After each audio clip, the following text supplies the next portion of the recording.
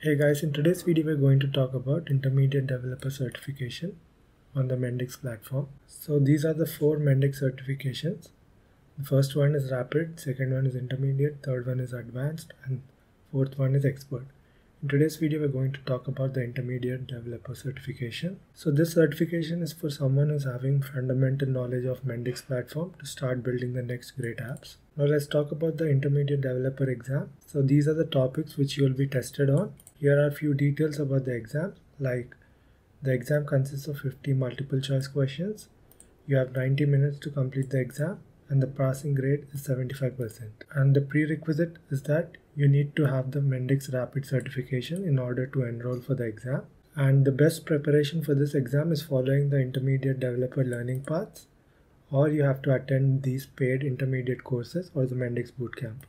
But in my opinion, if you're able to do these learning paths listed here, you should be well prepared and able to clear this exam with ease. And the exam can be taken online from your system. You need to have a working webcam, allow access to the screen, and you need to add a Chrome extension if you're using Google Chrome to take the exam, that is Text extension. So this is the testing partner for Mendix, which is responsible for proctoring your exam. And the most important thing is that now the Mendix certification exam is closed book and any resources is not allowed. If you need more detailed logistics, you can download this intermediate guide, which contains the do's and don'ts and all the information related to the certification exam. You can download it by clicking here.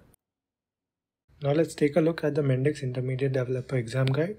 So this is the index. Now let's quickly go through the important points. It is a closed format exam, so you can't access any resources during the exam. You can take this exam in person or online. If you're taking it online, it is AI-based proctored using the Metal testing environment. So your whole exam will be recorded and sent to Mendix. They will review it in person along with these AI-based images which they send during the exam. And then you will get your results after they process your exam manually. So these are a few points which you have to remember while taking the exam.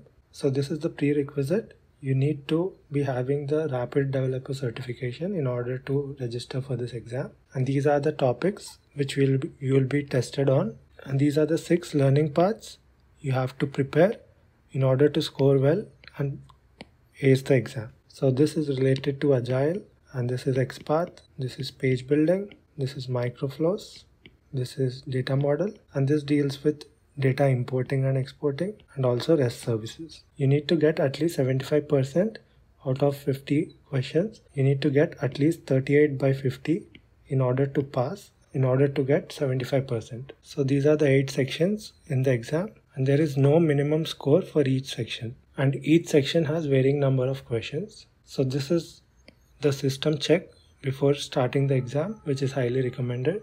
And after registering the exam, you'll be getting an email from academy@mendix.com with the test link. And that test link is valid for 1 month.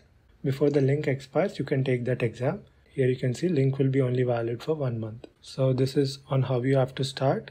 And this is an important screen which is showing you how the exam will look like. So this will show you the section you are on.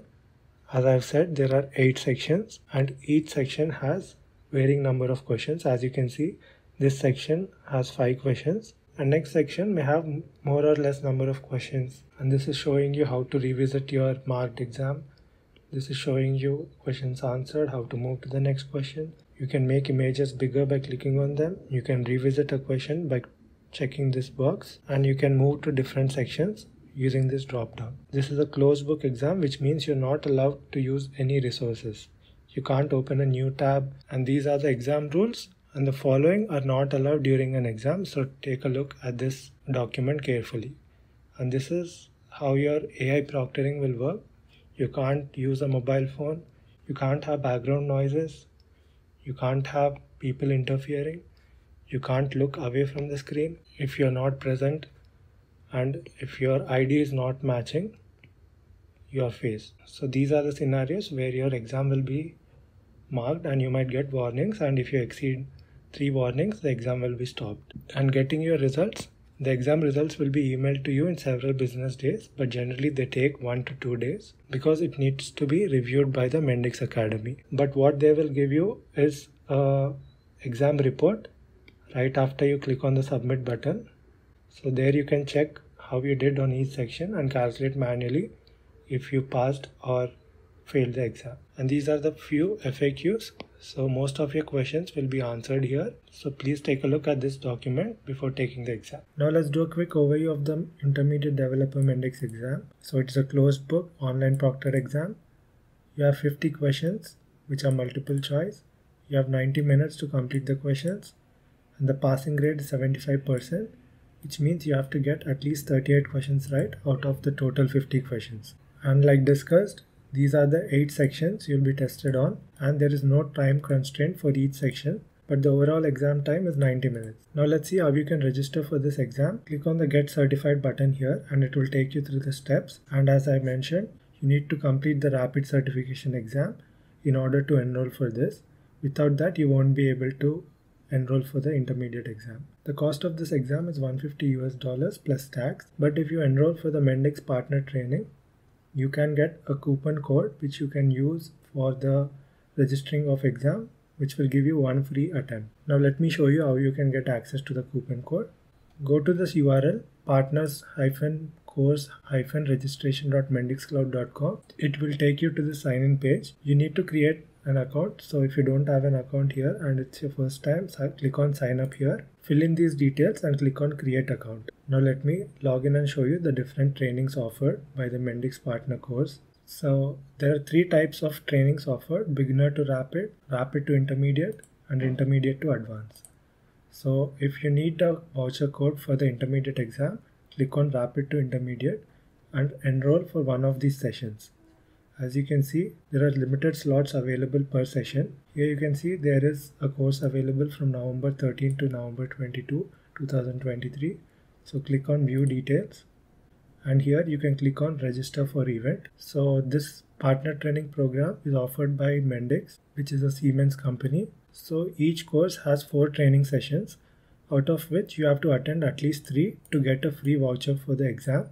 So once you register for this event and attend at least 3 of these sessions out of 4, the instructor for this course will email you the voucher code, which you can go back to the Mendix platform and register for that exam for free for 1 attempt using that voucher code. Now let's take a look at these 6 learning paths and keep in mind these topics and the exam sections so you can focus on those particular topics more. So in the first learning path, it's about unlocking true collaboration.